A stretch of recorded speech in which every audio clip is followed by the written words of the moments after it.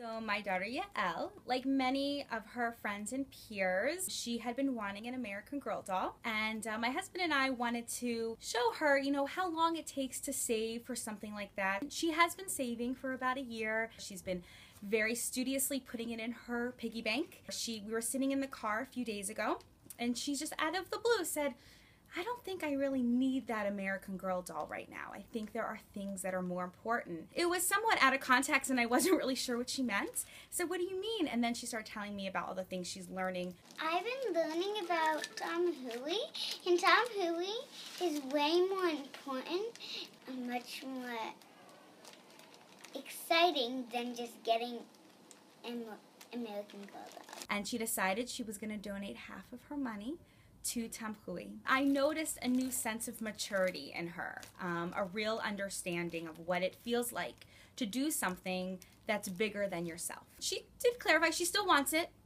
like any other 6-year-old girl. She's really learning how to prioritize and what values it takes to make the world better. As parents, these are things we value. It's so nice to be part of a community that shares in the same ways and is able to inspire our children every single day.